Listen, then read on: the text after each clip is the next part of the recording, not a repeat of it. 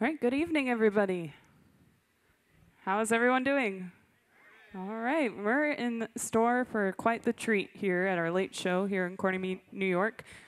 First of all, this is the man with the blowpipe. This is Aaron Jack. Let's give him a nice round of applause. And next, the star of the show, we have Anna Knoll. She's in the corner. There we go. All right. We've also got George and Frederick on stage. My name is Heather, if you have any questions. I also want to take a moment and welcome our live stream viewers who are joining us from all over the world. Yes, I know Anna has some people in Austria watching. So hello, Anna's friends. Mom, is Anna's mom watching? Yes, hi, Anna's mom. And Grandma, oh, from all the way over there. Well, welcome from your homes here to Corning Museum of Glass. Now, Anna and Aaron have been working together on a piece. Anna has cold worked a grawl. So we have all these different ways to put color and pattern into the glass. Aaron in the hot shop has layered up different colors into a bubble. And then Anna, after that bubble has cooled down, she's cut into it this beautiful, intricate design, which we have over here on our marvering table right next to Anna. Now, while Aaron is working in the hot shop, we've also set up a cold shop down here in the amphitheater. Anna will be cutting the glass with a brass wheel that's embedded with diamonds. Okay, so you'll be able to get a taste for both worlds, hot and cold. We're talking about glass. All right, so we're very pleased that Anna has joined us. She's joined us all the way from Austria. Oh, great shot up there in the AV booth. I don't know if we can focus in on the darker one. There it is. So this is a similar project to what Anna is working on. Is that the same pattern too? A similar pattern? Very similar pattern. All right. So Anna has joined us from Austria. She is from Kromsock. Got it right? I might butcher some of these names, so bear with me. She learned at a school, a Glasfachschule school. Sorry. It is a glass trade school, though, so she started from a very young age learning how to cold work the glass. She was also very technically versed in the material. So this school is based out of Kromsock. It's in Tyrol, a state of Austria. It was established in 1948. So this school has been around for a long time. We have a special person who went to that school and teaches around here now. His name is Max Erlacher. So here in Corning, New York, this is a very special year. We're celebrating 150 years of glassmaking. Yeah, I think we can applaud that. That's something to celebrate, right? Yeah. So with this celebration, we've introduced cold working to our demonstrations at the museum. So if you're close, you should come on out and see someone working on in the cold shop, which we have up here in display. I'm going to pass around, if you're in the audience, I'm going to pass around a cold work piece of glass. I'm not sure if Anna made this one or not, but you can feel the texture and how deep she's cut into the glass with this wheel. So of course, with her many years of experience, Anna knows how hard to push onto the wheel. She knows the angle to hold the glass up and against the wheel. The wheel is made out of a brass, and it's embedded with industrial diamonds. So it's more like a file, not a blade. Anna can touch that wheel and not cut her hand, okay? So she'll slowly remove layers of glass. I'm mesmerized by how quickly Anna can work. I've tried cold working, and it takes me hours to get just a nice, perfect hob star, which my hob stars aren't that great at all. But if you look at Anna's, she has these intricate patterns. I don't know if you can all see this on the screen, but the star-like shape in the center of those leaves, it's a hob star, and that has a nice circle in between those lines. This is something that's very, very tricky to do. It takes years of practice in order to make these intricate patterns. Now, I want to direct your attention back to Aaron because he is going to pick up this grawl that they have made together. George is on standby at a pickup box. They've had to slowly heat this grawl up over, I believe they heated it up over 12 hours. So you can see his pieces in there. He has a blowpipe. A blowpipe has some clear glass off the end of it, but it's hollow all the way through. Look how big that grawl is. You know what? I think they deserve a nice round of applause because it's made it back into the furnace. You can see some of that design up there from our view inside of the furnace. Really nicely done. Now, Aaron is going to take some time. They're going to melt out texture that's in the pattern. So the piece that's going around, you can feel how deep Anna cuts. It's probably 1/8 of an inch down into the surface. If Aaron gathered straight onto this bubble and there was any texture, any deep cuts like the one that's being passed around, he would collect air bubbles in that texture and ruin the pattern that Anna worked so hard to create. So he'll take some moments here and really keep the glass hot, melt it out, fire polish the material.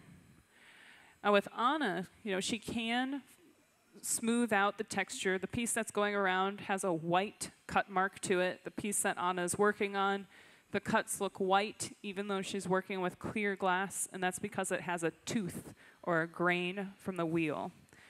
What Anna could do is she could pick it back up in the hot shop and fire polish away any of that markings, which I'll hand around another piece. So this is one that Anna cut, and it has been picked back up in the hot shop and then fire polished. So they got rid of that grain or tooth. When you pick an item that's been cold worked back up into the hot shop and you use heat to fire polish away any of that surface, you lose definition. When glass heats up, it wants to puddle, so it balls together.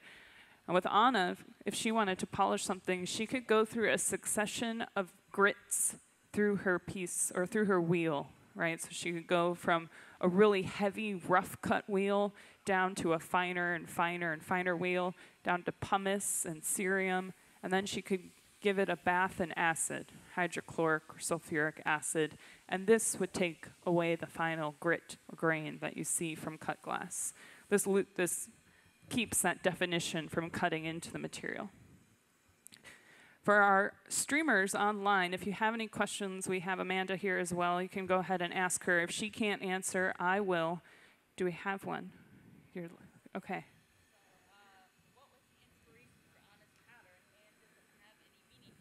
Let me ask Anna. I'm going to ask Anna on the microphone so you hear the question. I'll let her stop cutting so I don't distract her. What was your inspiration for this pattern, and does it have meaning to you? The one on the grawl, I believe. I've just been inspired by tribal patterns. So she's been inspired by tribal patterns, whether it's Native American or you mentioned New Zealand. They have a lot of tribal patterns down there as well. So those patterns speak to her. Now, I've cold worked the glass, and I don't know if you'd agree, Anna, but sometimes these patterns just happen while you're cutting. There's a lot of geometry that repeats itself from culture to culture. Yeah, is that right? So this pattern was mostly freehanded, but you drew inspiration from these different tribes. Very good. Was there another question out here in the audience? Did I walk by? It is very pretty and pretty cool. I agree. Yep. So Aaron will use a succession of tools that some of them are very surprising to use on glass. The pad he was just using is newspaper. It's folded up, soaked in water, and when the glass touches it, there's a barrier of steam created, and that protects Aaron's hand and the paper. The paper does not last as long as our blocks. So the blocks, which you'll see Aaron use later on when he gathers glass on top of this, are made out of cherry wood and they're soaked in water. The blocks can last for a very long time. We have a block that's on one of our stages and it has lived for 3 years. So it's just because it's soaked in water, right? And it's made out of cherry wood. So we use cherry wood up here for a very specific reason, and that's because it has a dense grain. That means it will burn away evenly in our dry wooden tools, and it holds the water very well in the wet tools that we use. We'll also, it looks like Aaron has taken out a V board down here on the floor. It is by our cameraman's foot. We'll use that later too for those of you live streaming.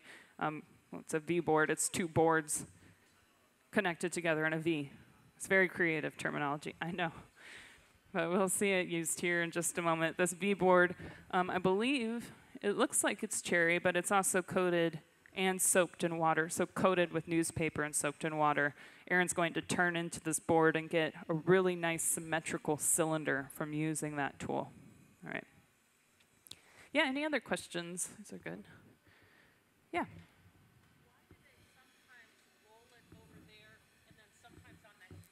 Yeah, what's the difference between the pad of newspaper and the table? So the pad of newspaper is a very gentle shaping tool. Aaron can really control the form with his hand. But the metal table is a great big heat sink, and it's also very aggressive at flattening the glass. Remember, our goal right now is to smooth away the texture and not lose the pattern. So he can, as long as he rolls in an even manner and doesn't maybe turn in one direction too long while on the table, he will really, really smooth out that texture. We don't want any bubbles in this piece. Some glass blowers like bubbles in their piece. It's a sign of the hand-making process. There are ways to get uniform bubbles in the piece, but a lot of the time, especially for a pattern that Anna has put so much work into, we don't want any air bubbles. What is the biggest thing Aaron has made in glass so far? Oh, the biggest TV, I have no clue. These are 80-inch, though. I think that's pretty big. Yeah. Yeah, question up there. Yep. Yep. Why is it still white? Okay, so if we look back at the bottle here that Aaron has created, I would pass around, but it's heavy, and I'm scared of picking it up. There's a lot of work that's gone into it. In order to create the grawl, there's been, so imagine one bubble in glass off the end of a blowpipe. What Aaron did was drop some, this one's ruby on the inside, right, Aaron? Ruby, white, and black. And then where the glass is attached to the blowpipe, the layers of color are ruby, white, and ruby. So Aaron has also been practicing our Swedish overlay technique. And that's what you did with all of these, right? The Swedish overlay. So a Swedish overlay is, I might have a hard time explaining this, so bear with me. You take a bubble that's off the end of a blowpipe, and you take a cup that you've already made and kind of push it onto the bubble, right? So you have this cup off the end of a bubble. Then you take a special pair of tools and you push the cup so it unrolls over the bubble itself. Whatever color was on the inside of that cup you stuck onto the bubble will roll out and be on the surface. So it's really important that the setup was right so that Anna didn't have to work as hard to cut through those layers. She didn't have to put too much texture in the glass. Boy, I hope I explained that all right. Did you all kind of get it? You know, I should be over at the whiteboard. I feel like I'm a professor in college. Yeah.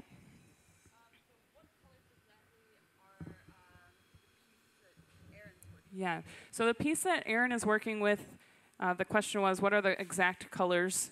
Aaron has encomoed, or joined, two of these bubbles that he's created a Swedish overlay on, and Anna has worked through. Now he's joined them lip to lip. So one section, the section that is furthest away from Aaron and closest to the audience right now, the layers from inside to out are ruby or pink, white, then black. Okay, so from inside to out. On the top, the part closest to the blowpipe, from inside to out, the layers are ruby, white, and ruby. We can kind of see that right now up on that view from the camera. Okay, so right now they're fairly true to their true colors. I mean, if we look at the bottle that we've already created on the Marver next to Anna, it does have a similar color to what Erin is working with right now. All right. Oh, we love this, yeah. How long has Anna been cutting glass for? How long have you? 4 years. 4 years altogether. So that's a lot of experience. That is very impressive, isn't it? I can't stress enough what a treat it is to have Anna here. She's really shown us how quickly you can work with the glass, how fast you can cut, and the faster you are, but still be precise, right? If we look at Anna's pattern, it would be so easy to miss a line by a millimeter. And then if you miss one line, having that swooping arc meet up with the next part of the pattern is extremely difficult. So she has a very symmetrical pattern right now. All of the points line up. You can see she has marked out some of the pattern, but remember the pattern that is on Anna's and Erin's piece is all freehand. A third one.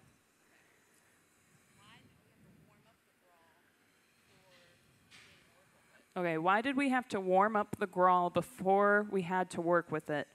So the glass that we use cannot be heated or cooled too fast or it will crack and break. This was a lot of work that Anna and Erin have put into the piece. So 2 cups that were Swedish overlaid and comoed together and then cut by Anna. So that's a lot of work. I'm not quite sure actually how many hours of work went into this. Erin, do you know how many hours of work went into this grawl? On your end.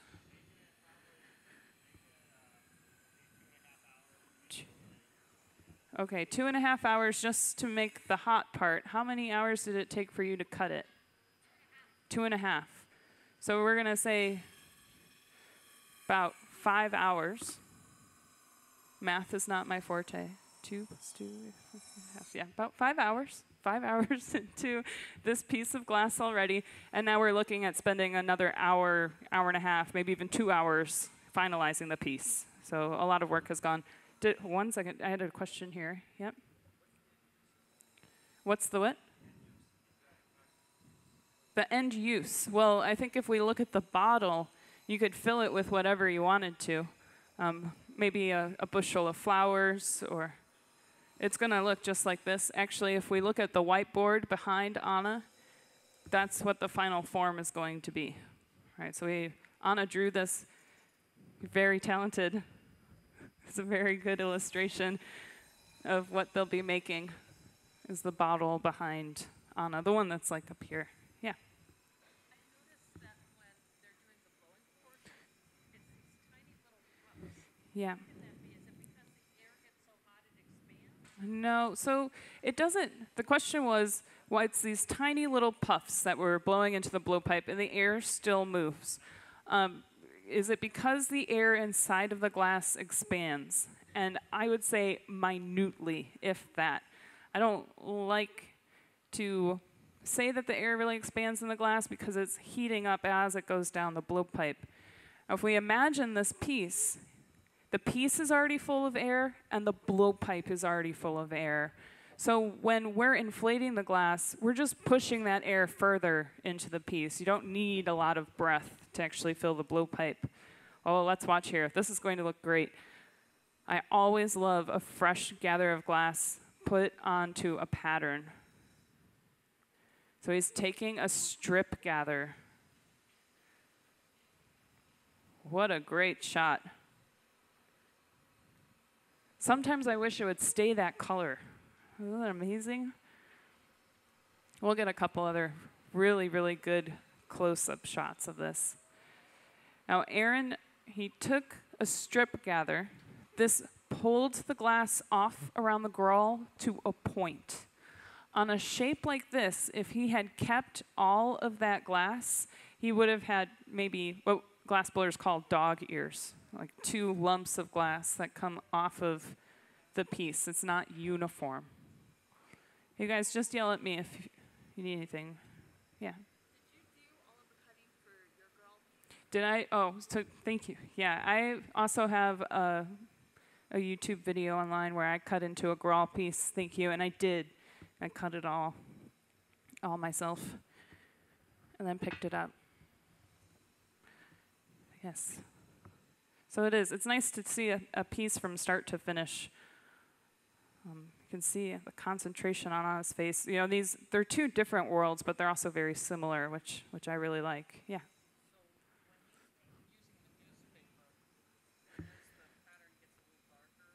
Yeah, so you're noticing when he touches the glass changes color, right? Well, the glass is changing color because it's changing temperature.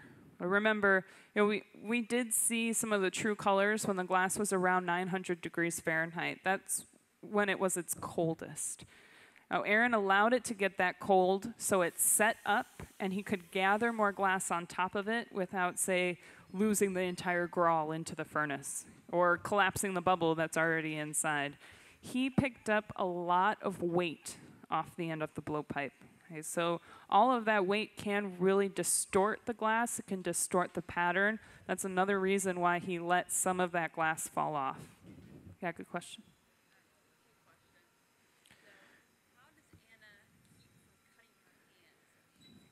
Yeah, how does Anna keep from cutting her hands while she's working? She's made out of stone. I'm just kidding. I really am sorry. Like I said earlier on, the blade is not sharp like a blade that you would cut through wood, right? It's more like a file. It's going to slowly grind away layers of glass. The piece that Anna is cutting as well, the edges are not sharp. It was all made in a hot shop.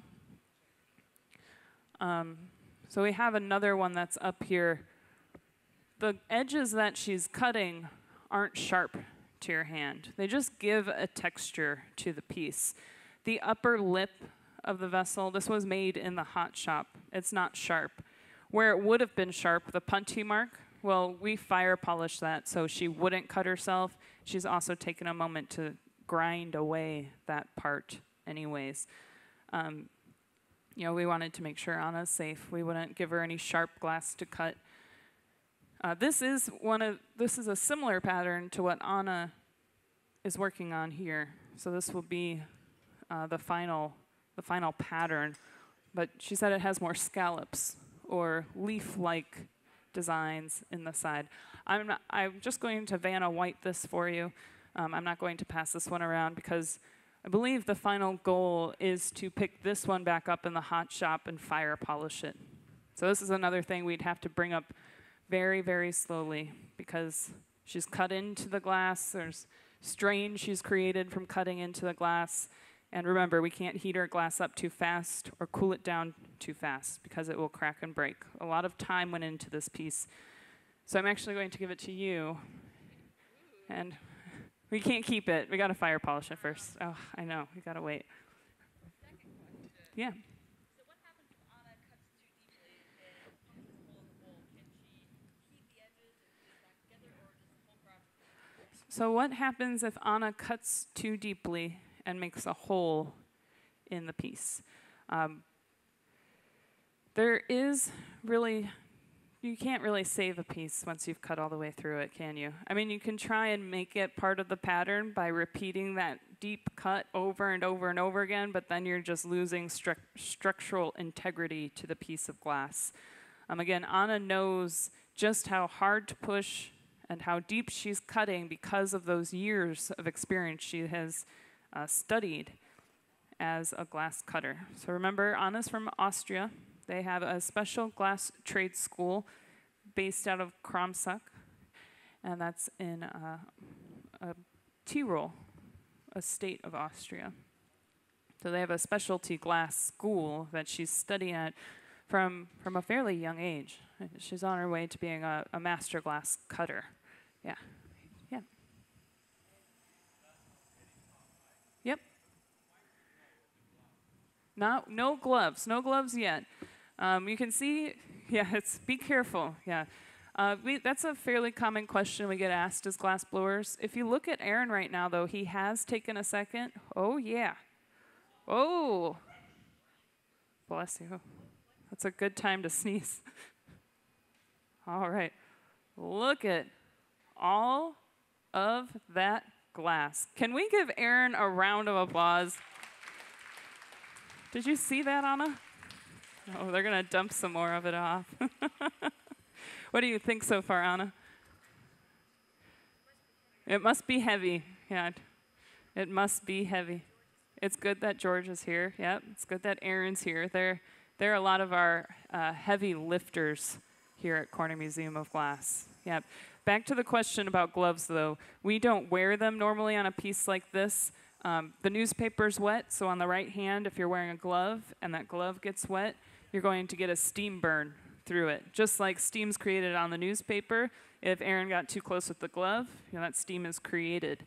We also need that dexterity in the left hand. So yes, George is going to help turn, but a glove would get in the way. Aaron also couldn't sneak his hand up to the heat. He might go up too high in a glove and burn himself through the glove before he knows it. This pipe is also going to be hotter than normal just because he was in the furnace gathering for longer. So it's going to really help to have an extra pair of hands here. Here we go. All right, they're going to yell at me if they need me. I had a question here, though. Yep. Yeah. Yeah. In the AV booth, can we roll the gathering animation for our viewers? Okay, so this is what Aaron did. And I want you to remember how much glass Aaron had at the end of the blowpipe. Because of the surface area of the grawl and that other gather, he collected a ton of glass. I mean, this is a very large, heavy piece of glass right now. It is also fighting George and Aaron, all right? So not only is it maybe 15 to 20 pounds of glass, that glass is hot and it's moving, and they constantly have to fight gravity from keeping it on the blowpipe, from keeping it from falling off of the blowpipe. So this is like a, you can kind of control a screaming toddler if you hug them and calm them down. This is a screaming toddler off the end of a blowpipe. It is kicking and screaming and fighting them every inch of the way. I have another question. Did you, was it you? Yeah.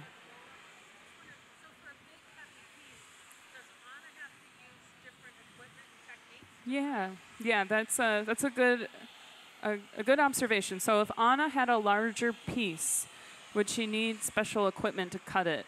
Anna, what's the largest piece of glass you've ever cut into? Did you need a sling system? Well, the largest piece I cut in lead crystal, lead crystal is of course a lot heavier than this soda lime glass. Yep. Was probably 13 inches wide and 4 inches high. Okay, Must have weighed at least 12 pounds. so the largest piece that Anna has cut into was a piece of lead crystal glass that was 13 inches wide and 4 inches deep. Did you wear anything special for that, or you just held on? What I did was that I put a wrap around my wrist. Yep. So Anna put a wrap around her wrist to help support the weight. Here at Corning Museum of Glass, we just refurbished, revamped, if you will, the Crystal City exhibit, which for those of you who are here, if you haven't seen it yet, you need to go see this exhibit. It's in the center of our 35 centuries of glass. Right now we have the largest punch bowl on display. Now for that piece of glass, they had a sling and an armature hooked up to it so that they could push the glass in its different angles instead of holding up all of that weight. To give you an idea of how much that piece weighed or weighs, which I don't know the overall weight, but I know that 50 pounds of glass were cut away from it. And it still has this brilliance about it. It's still a hefty piece of glass. So they had special equipment to help them lift it. I know some people will set up a sling system, just help support the weight of the piece. So we did revamp the Crystal City exhibit because we are celebrating 150 years of glassblowing coming here to Corning, New York. And one of those is a special pattern that Anna is working on.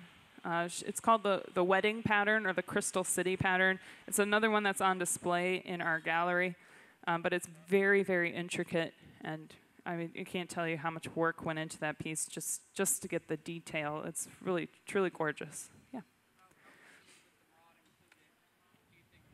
Yeah, about how heavy with the rod included do I think that is? The pipe is probably at least 12 pounds. The glass is, I'm guessing, at least 15, 20 pounds. So 30 to 40 pounds altogether. Aaron and Anna were stretching before the show, just to give you an idea of how much effort Aaron knew was going to go into this piece. So stretching out the back, the arms. Anna did the same, which is important, standing there, supporting the weight of the piece of glass. There's a lot of things you have to consider when you're a glass blower or even a glass cutter, and that's the wear and tear on your body. When you do a lot of repetitive things, it has an effect on how your body functions. Yeah? So, this might be a question better for Anna. Okay, I can ask her. In terms of cutting techniques, do you have to vary it based off of working with lead crystal or Oro or soft glass? Yeah, so do you have to vary your techniques depending on working with soda lime glass or crystal?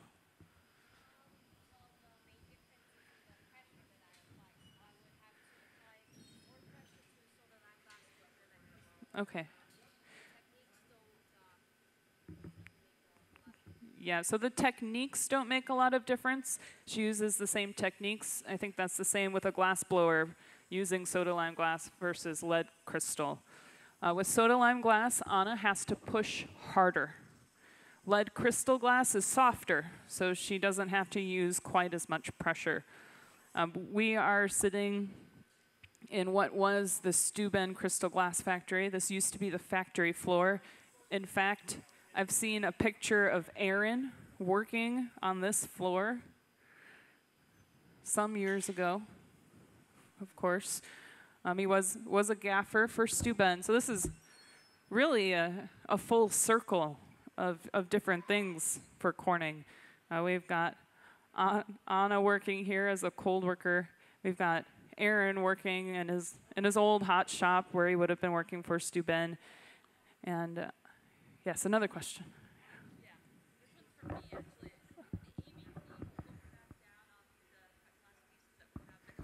Yeah, on the AV booth, could you focus on the cut glass pieces closer to Anna so that our viewers online have an idea of what she is making tonight? All right, just for a refresher, and for those of you just joining us online, welcome. This is what she's working on. We have a bottle on your far right of the screen. This is a similar pattern and shape that Anna is going for. The bowl in the center is a similar pattern to what Anna is cutting into the glass right now. Okay. All right. Yeah, you're welcome. Hey, yeah, we got another one here.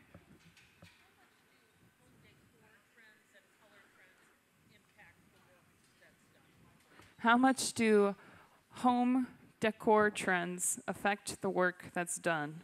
And color trends. Anna, do you cut glass on your own time and sell it? Do you notice a trend in pattern or color that's more popular nowadays? Or no, not really. No. So, we probably do see a change depending on what era we're talking about. Cut glass has been made in Corning, New York for 150 years.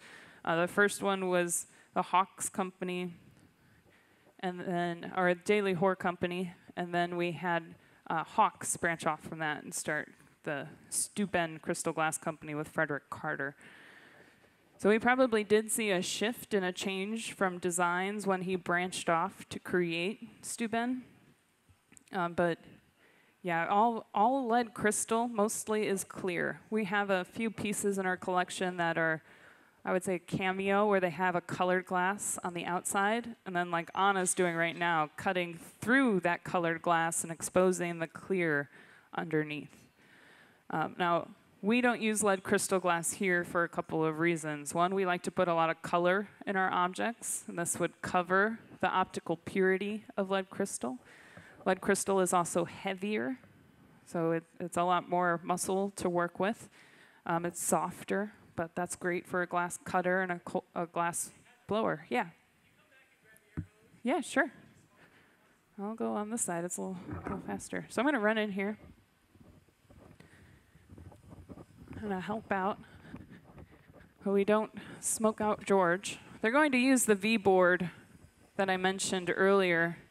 Which way do you want me to blow, George? Blow it.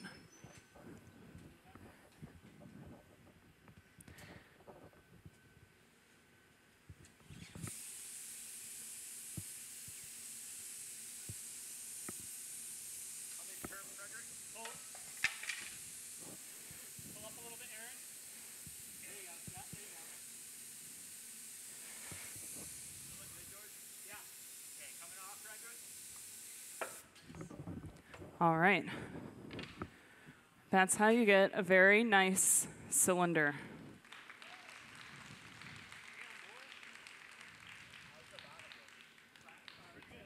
All right. It's bowed out slightly. All right.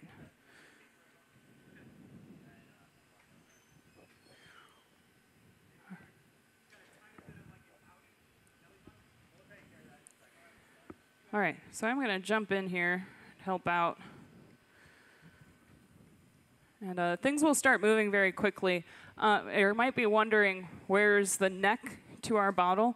That is another object that Erin has in our pickup box. So we'll need to be able to get that out of our pickup box and apply it to the top of the piece.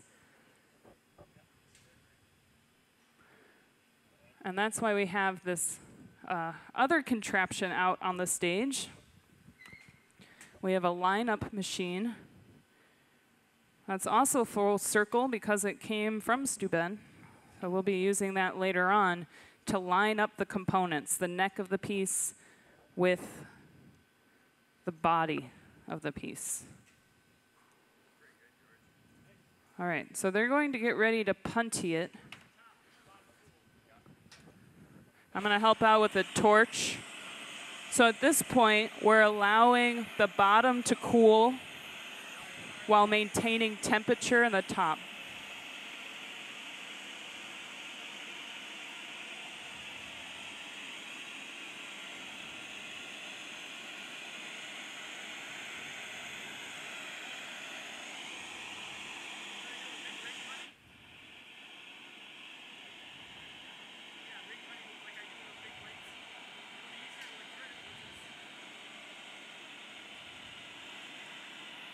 All right, so a little communication, pretty important, especially during this part of the process. We've reached the punty transfer. So George is going to create the punty. I'm sure some of you noticed that it is on a blowpipe. Yep. They will not be blowing through it, however. This is just for extra stability. George also asked Erin if they should create a ring punty or a dome punty. Just as the name implies, a dome punty is a straight dome of glass off the end of the rod. A ring punty is like a donut. So a straight cylinder from the sides, but if you looked at it from the top, a donut. This will give them a little extra stability, a little more support. It'll break off, obviously, in a different way. But it's less risk of breaking out the bottom of the piece.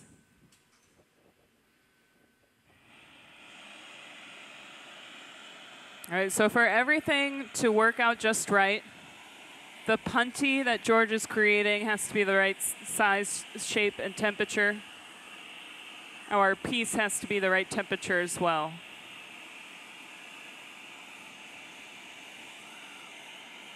For those of you who are not holding your breath, this might be a good time. A lot of work, 5 hours have already gone into this piece. But you know, the guys have a lot of experience between them. George has got about 30 years, and Aaron has 20. So this should work out very well.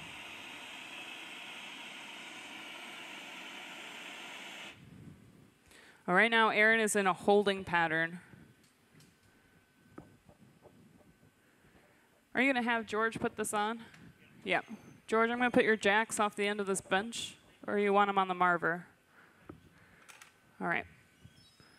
So make sure they're all set up. All right, so George is going to apply the punty. This is a little different. Normally the person sitting in the bench applies the punty, but I think all of you can see how far away the end of the piece is from Aaron. But it's also very wide. Right, the bottom of this piece is wide, so if Aaron tried to reach around it and put the punty, it might miss center, which with a ring punty is not a good thing.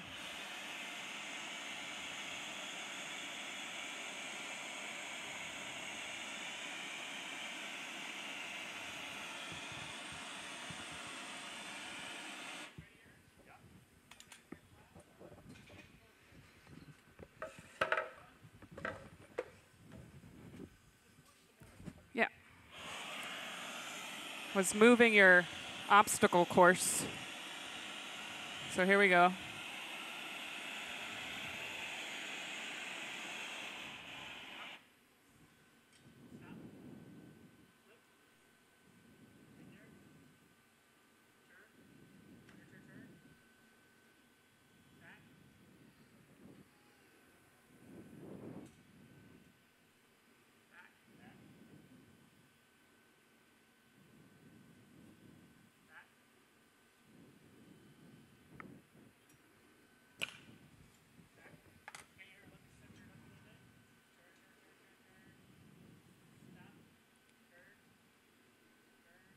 Finding center.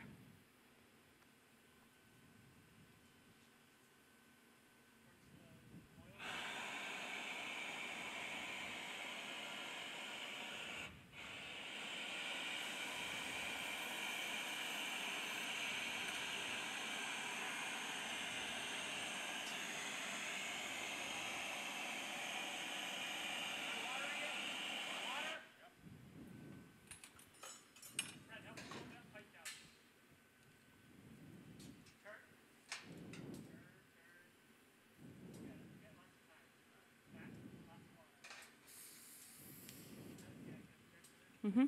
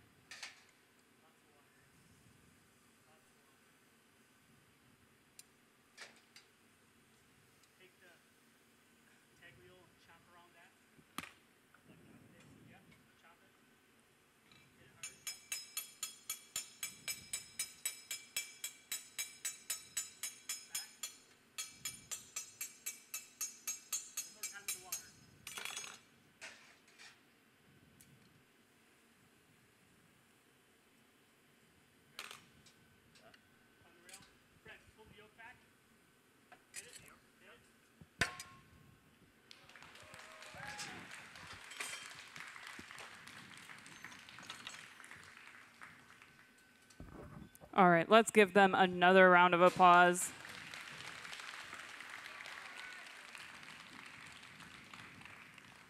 All right, I know a lot happened there, but I kind of like everyone to appreciate the tenseness of that situation. Also like to hear if I need something from me. So everyone had full concentration on the piece, which is very important, especially for this part of the process.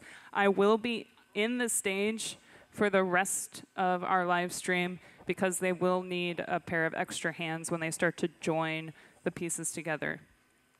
I have, it looks like a moment, if you had any questions about about that part of the process.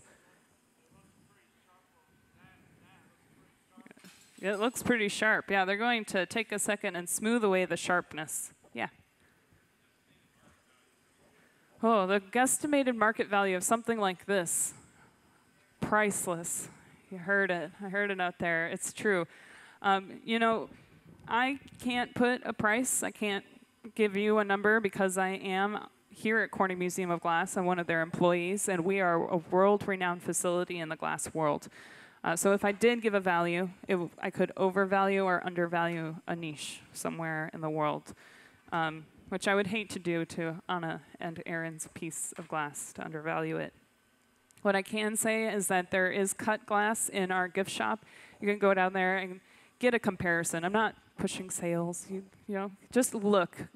There is a lot of cut glass that is in our glass market, and a lot of it, I think you will be surprised. And then walk with your hands very close to your sides when you go buy it, because it can be a pretty hefty price tag, especially on handmade glass. Something I want to cover really quick before I get your question. When you're looking at handmade glass, there's a lot of things to take into account for. You're looking at the glass blower or glass cutter's experience with the material. You know, a lot of us went to school, like Anna went to school to learn this.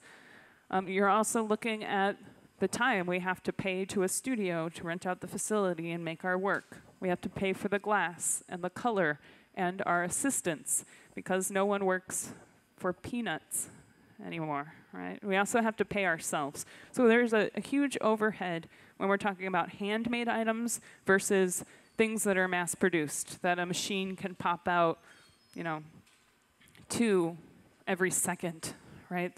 There's a very low overhead for that.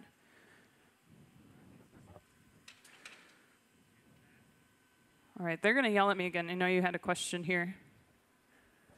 Yeah, I'm ready. If you're not doing pieces for Corning, do you guys as artists sign your pieces or mark them in any way? Yeah, if we're not working for Corning, do we sign our pieces and mark them anyway? If we are working, a lot of our pieces down here will have CMOG 2018 to mark the place and the year they were created. I know, Aaron, you know, individual artists, when we rent time at the studio, we will take a moment to sign them. Aaron, do you sign your work when you make it over at the studio? Oh, yeah, yeah. And we can do that with a Dremel tool. I know some glass blowers have a stamp, so you can heat the glass up with a torch and then stamp the glass with your brand. Yeah. So normally you will see marking on a handmade piece of glass. Do you want me to do that? Or Frederick's got it. Okay, perfect. Yeah.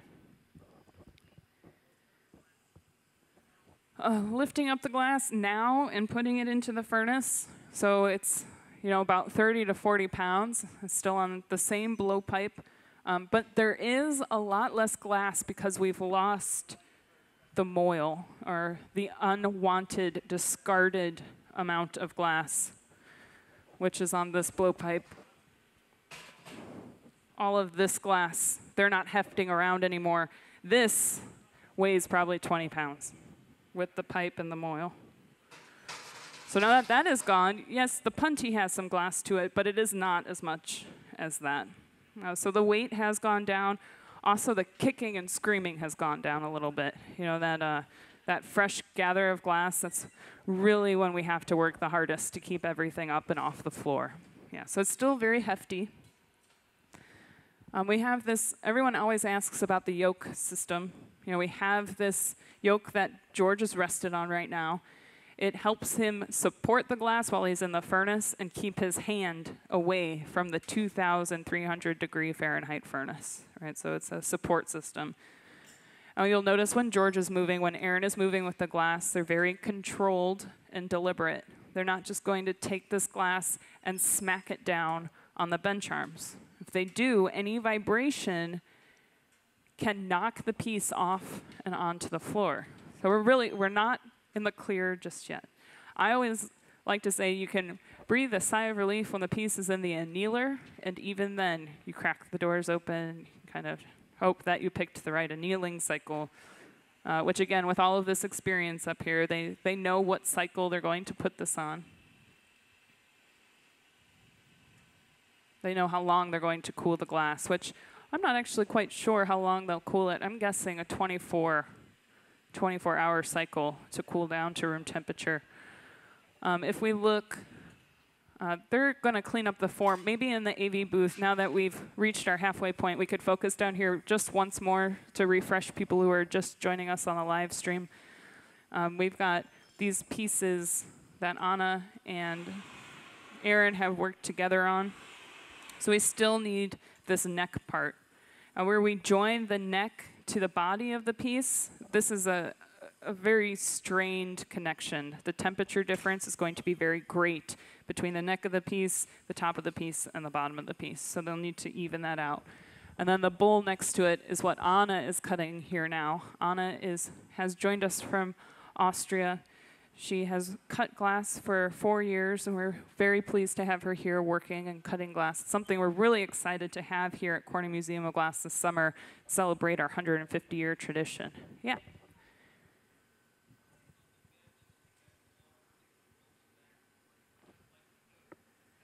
Yeah, so some setups will have a yoke system on the bench. So 2 wheel bearings, which we're going to use this setup here. This has a set of wheel bearings on it so they can stay still and turn in one direction.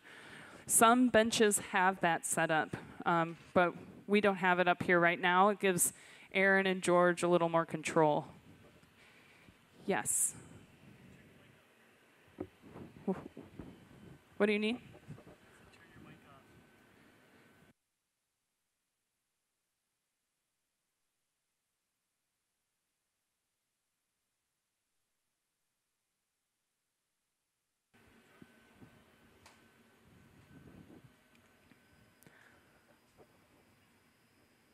All right.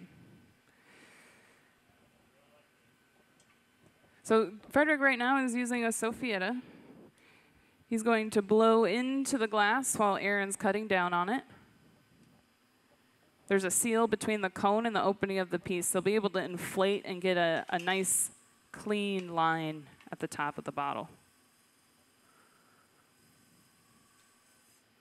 Well, that little floral design will be removed here later on so that they have room to apply the neck to the body of the piece.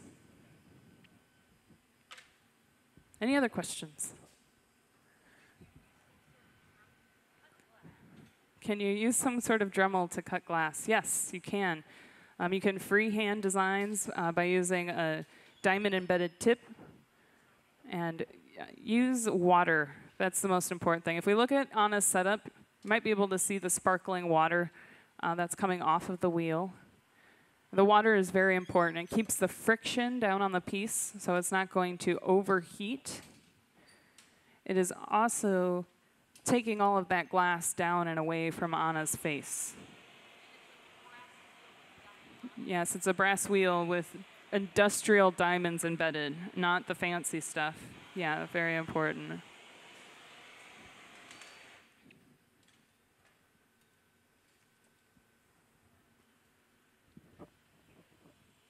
All right, so they are going to break this off. Do you need a hand?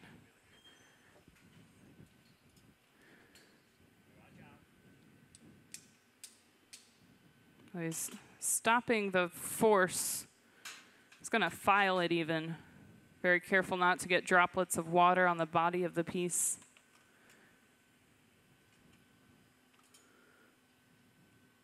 I'll tap that free. There we go. Okay. That piece of glass will get recycled. I'm sorry you can't have it. Take it home. I know it's very pretty. But all of the glass that does not get annealed is a ticking time bomb. So eventually that piece will crack and break. So it does get recycled though. All of the glass gets recycled either in its cold form. You know, clear glass we can throw right back into the furnace. Colored glass, not so much. We would change the color of our furnace from clear to striated different colors. And then change the chemical composition of the glass, making it harder to work with.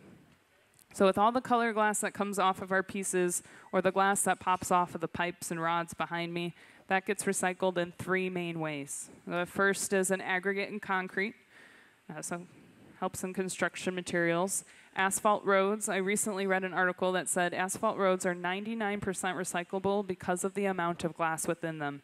Actually, I have a reclaimer, so this big, large, long machine that picks the asphalt up, chews it, mixes it back up, and then lays down fresh asphalt behind it. There's also some landfills that use the glass, so it might get thrown into a landfill, but it's concentrated. It's a layer in the landfill. It contains and compresses the landfill and aerates it at the same time, so it decomposes faster.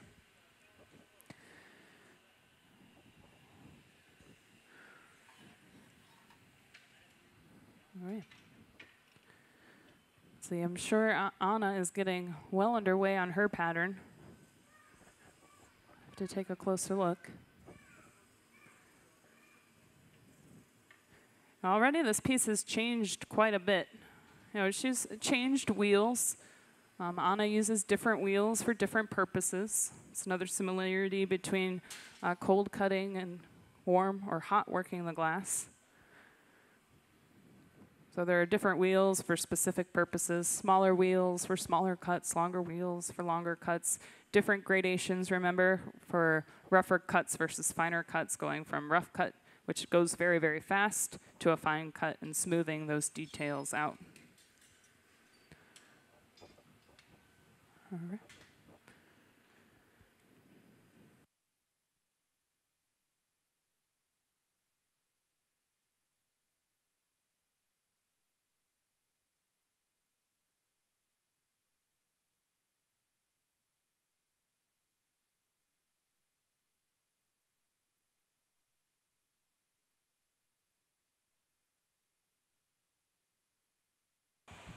All right, so we've got a high-powered torch. Aaron is smoothing out the top. You can really see that beautiful pattern our guest artist, Anna, has worked on. They've inflated and stretched the glass, really showcasing her pattern and all her hard work. Yep. Yeah, so right now he's heating the opening with a high-powered torch that's about 4,000 degrees Fahrenheit, and he wants to clean up that edge. So he's getting it the hottest. But remember, they have to maintain temperature on the punty. If the punty cools too fast, it could become too weak, and this piece will fall onto the floor. The propane torch is a wonderful tool. They can use it to manage the temperature throughout the entirety of the vessel. There you go. So there's not I think a lot of you would agree, there's not a lot of glass blowing. There's a lot of glass shaping and temperature management. But all of these things are just as important as gaining volume and making the piece larger with our breath. Very important to not let that piece fall too quickly. So it looks like they've got a pair of calipers out. They've measured the opening. This is the time where George is going to pick up the neck and need a wrap around the neck. So another precarious moment in the process. You know, so maybe we...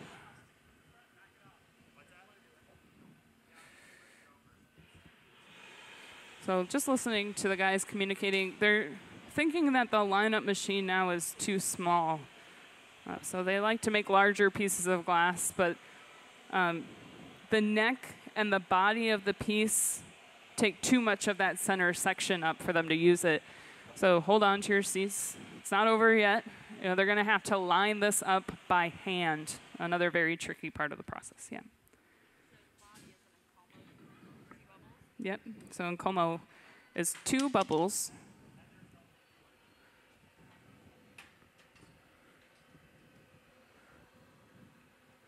All right, George, you just let me know what you need.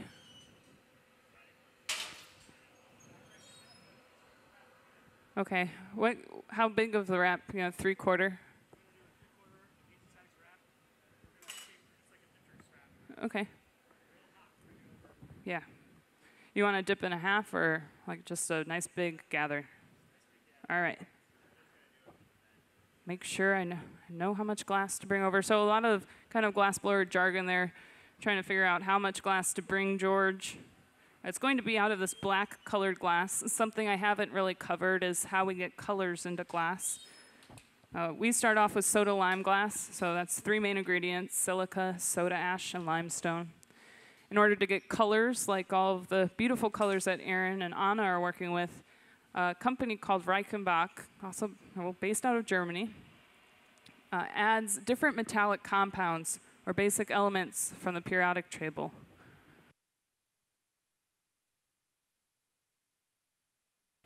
So this ruby red colored glass would be from gold chloride. We've got a black colored glass, which has been described to me as a kitchen sink. It's a lot of really heavy metallic compounds like cobalt, iron, manganese.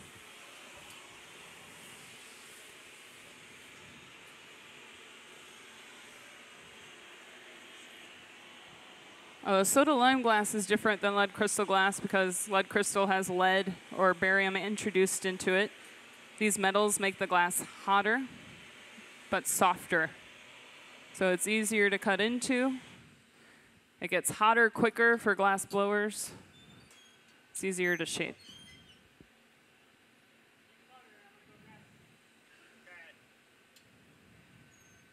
All right. Yep.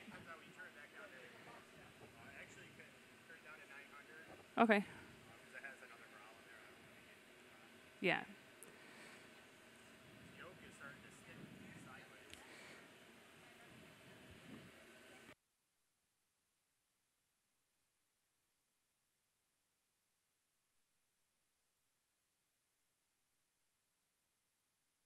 All right, so George is going for the neck and making sure that Aaron is out of the way.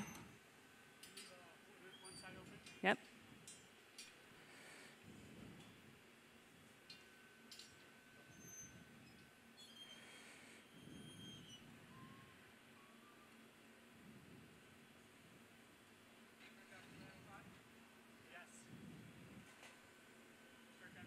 Yep.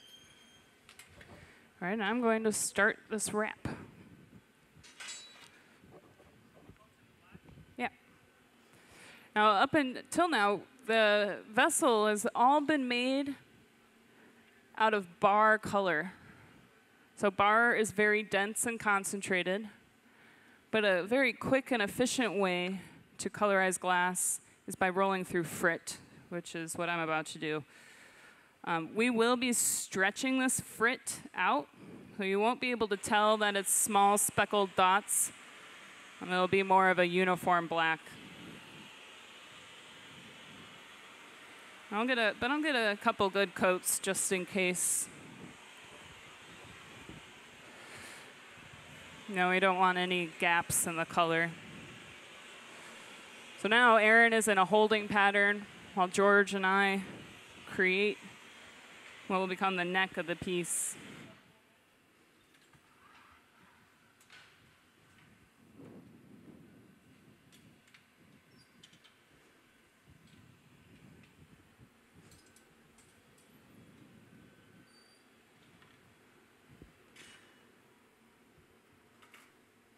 All right, George, I'm just heating this in.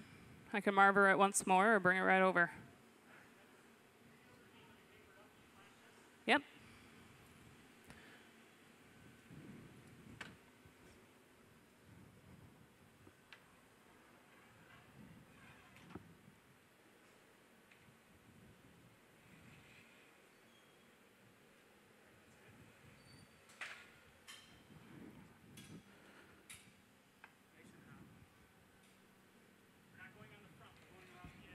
Yep. All right, so we're getting ready for this wrap over here on this bench. This wrap will glue the joints together, but it'll also be really nice camouflage and help the flow of the piece.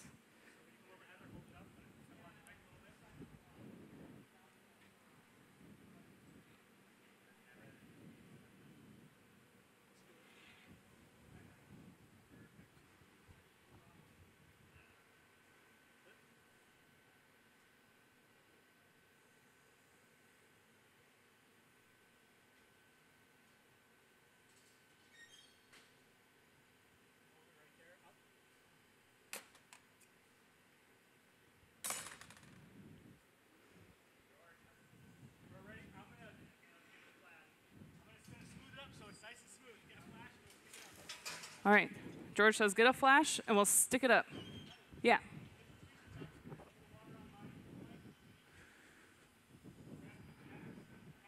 Okay. Jacks, paddle, tweezers. We got it.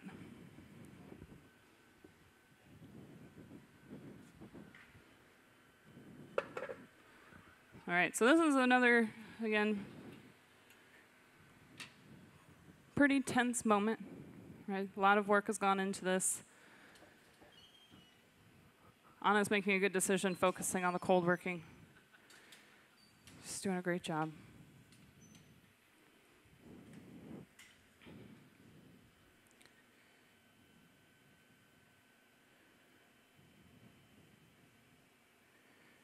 The great thing about working in Corning is that glass workers come out from the woodworks. We've also got Teresa Jorgensen that's joined us. All right, so, oh. They're gonna get this hotter. Dancing. It is kind of like a dance here. Okay.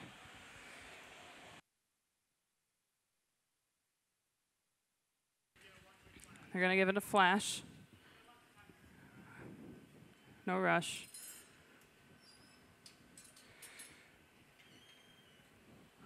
I think this is a good moment to just stay out of the way. I'll jump in when needed.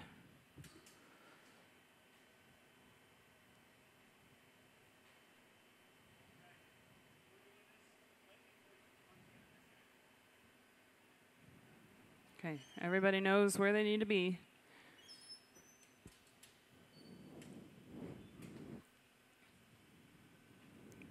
Got Frederick on the torch, making sure that connection is just right.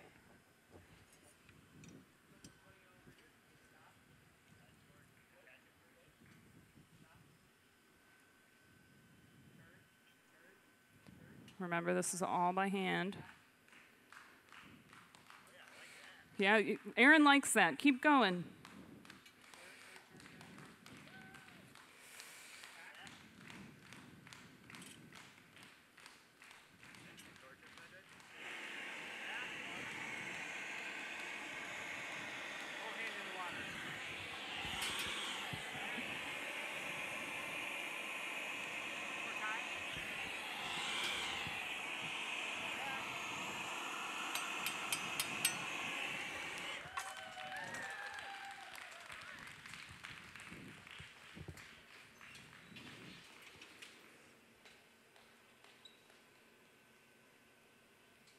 All right, let's give them a nice big round of applause. It's back into the furnace.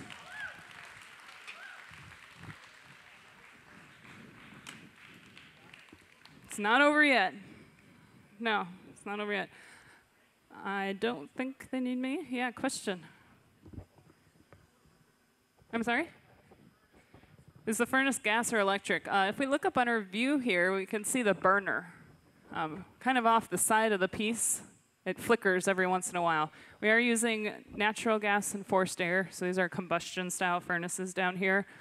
The Amphitheater Hot Shop is state of the art. We have some really large pieces of equipment. We have air conditioning vents in the floor. We have a limitless supply of torches to hook up to, whether it's gas and oxygen or just propane. We have 13 annealers down here, or slow cooling ovens. So they spared no expense when they converted this from the Steuben factory to the Amphitheater Hot Shop. They have done such an amazing job at keeping the spirit of glass alive in our Amphitheater Hot Shop. And now I think it's alive and thriving with Anna here. You know, we have our cold working, which this is called the Crystal City for a reason. There were over 20 cold working shops in its heyday, pushing out lead crystal glass that had been cut into. Earlier I mentioned that the Daily Hoare Cutting Company, Thomas Hawks, and Frederick Carter, they all worked here together, and a lot of beautiful, pristine pieces of glass has come out of this area. So, how much chemistry do they teach you when you're learning how to blow glass? Yeah, how much chemistry do they teach you when learning to blow glass? Well, For me, I didn't learn too much about the chemistry behind glass in college. I learned how to work the glass in different ways, like cold working, flame working, hot working, or warm working the glass. But Anna, at her Glasfachschule, or trade school, she learned a lot of the technical aspects behind glass, so she does know a lot about the chemistry behind the material. So there are specialty schools that you would want to go to if you wanted to learn about the chemistry of glass and the like of that. There are so many different career paths you can take in the glass community. You can gravitate towards cold working glass, you can gravitate towards hot working glass, you can gravitate towards making color or clear glass, or you could gravitate towards making the equipment and tools that the glass makers use. Yeah, question here in the front? Yeah, the reheating furnace that George is using right now, I'm not sure how deep it is. Aaron, do you know how deep our reheating furnace is? So like about 3 feet, just about. We have a larger furnace on the stage. Frederick is standing next to it right now. That one is deeper. I'd say it's closer to 5 feet, 5 or 6 feet, and the opening, I think we measured it at 32 inches. So it's one of the largest on the East Coast. Some really amazing pieces of glass have come out of that. So for glass cutting, does it stress the glass? Is there a risk that it could end up shattering on Anna? Yeah, let me ask Anna. Anna, with your knowledge, does cutting into the glass put stress or strain into it? When it's cooled down, it should not put any stress on it. When it's cooled down, so when it's annealed successfully, it should not put any more stress in it. Yeah, good, thank you. That's a good one. All right. Yeah, any other questions? Yeah. No, we don't make football helmets. You know, we do a special program here at Corning Museum of Glass called You Design It and We Make It. So if you go up by the admissions lobby, they have pieces of paper you can draw onto, and then if you're lucky, a glassblower will choose it and then make it on the Amphitheater Hot Shop or as a flame worker upstairs.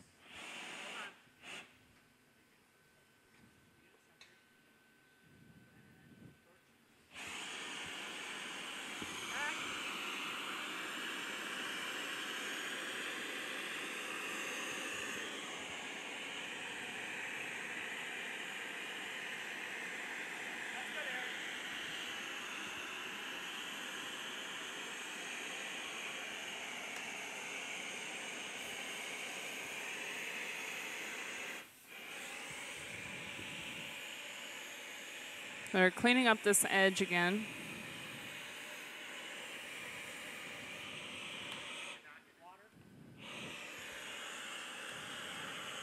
Whole pair of jacks.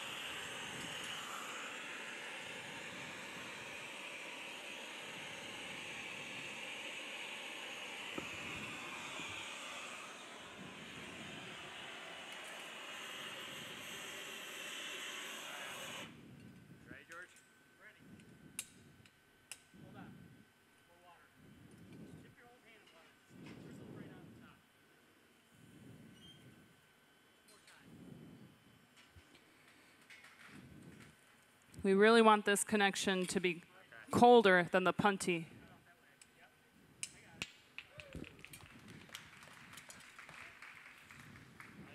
All right. We're going to open it now. All right. So really focusing the heat on where they want it to move. We have to be very careful, though, of that punty connection. There's a very tight line connecting the piece to the punty. You know, that's where they will break it off eventually, but very, very important to make sure it doesn't drop too much in temperature.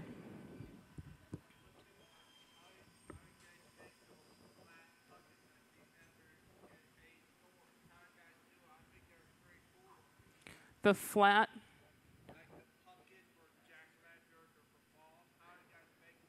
Oh, I'm not sure. I'd have to see it to know how it was made.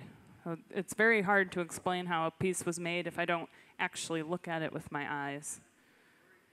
Oh, thank you. Yeah, there's a lot of pretty pieces of glass in our market and in the collection. We have tons and tons of stuff to see in the glass market and the collection, I should say. Corning Museum of Glass has the largest collection of glass in the world, over 50,000 pieces. We also have the studio, which world-renowned glassmakers, glass cutters as well, come out to teach. Max Erlacher is one of those people. He and his wife Kitty are locals. I mentioned Anna's school earlier, and Max is a pretty famous cold worker that worked for Steuben.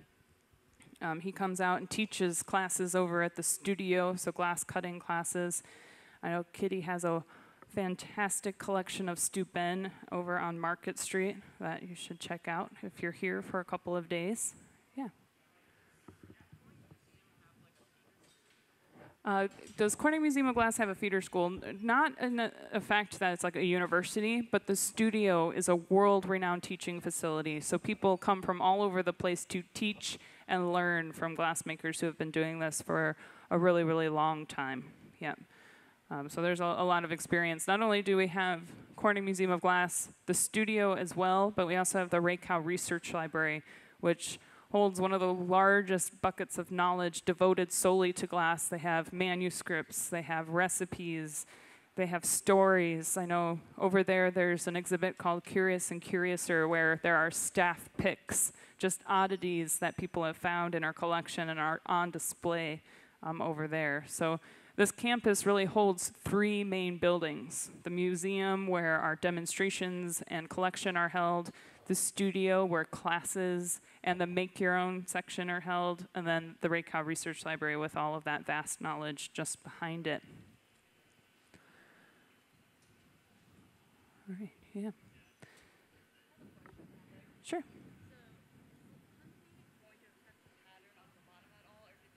No.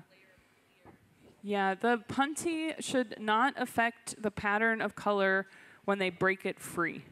So if we look at the punty connection, what they've done is put a constriction in the clear glass.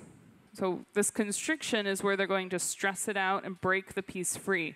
When they break this punty free, a small patch of clear will come off with the punty, but in a very defined pattern or a very defined shape. So it's just going to be a little ring, a little donut of glass left over from that break. This is something that can be cold worked off, can also shock it off, but I don't think the guys will risk it on this one.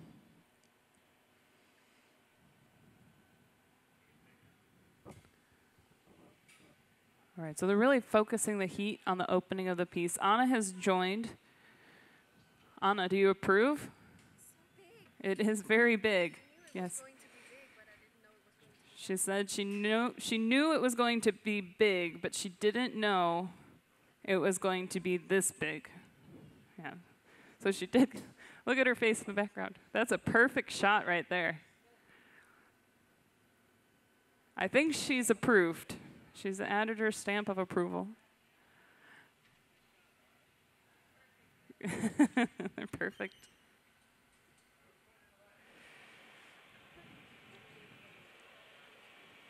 Who's putting it away? So someone is going to suit up and catch this piece of glass when it breaks off of the punty, and then we're going to load it into an annealer. We'll put it in an annealer, and it's going to slowly cool down to room temperature so that everything can cool down to the same temperature at once. Remember, there's a big temperature difference between the entirety of the piece.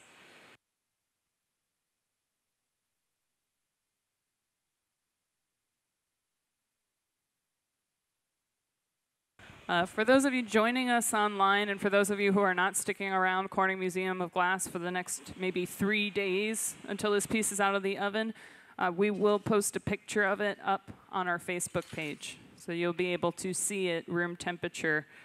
I'm sure that Anna and Aaron are going to pose with it, right? Amanda says she's going to make them pose, which I don't think Anna has a problem with.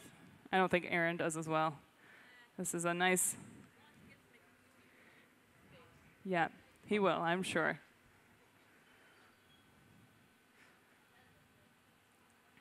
A really fantastic pattern. I hope we get another close-up shot of that pattern that Anna, our guest artist visiting from Austria, works so hard on.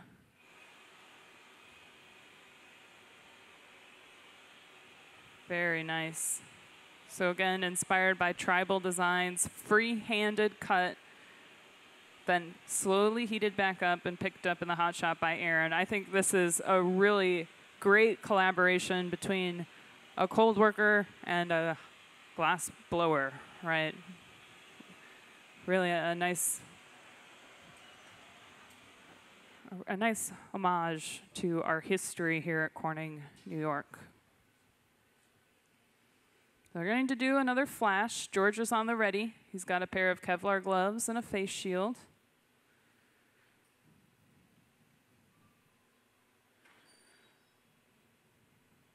He's going to catch the piece in his hands.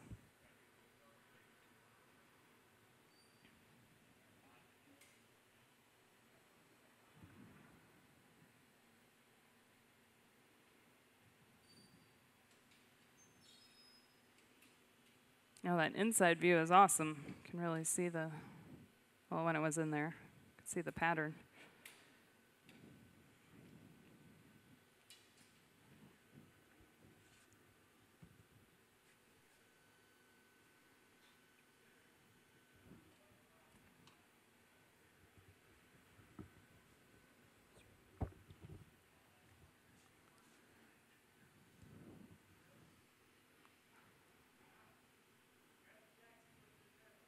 All right, we're going to get Anna in on this, the hot side. She's going to help break it off. Right on the jack line.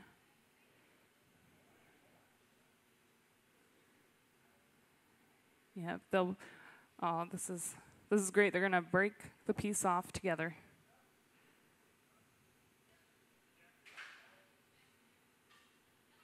There we go.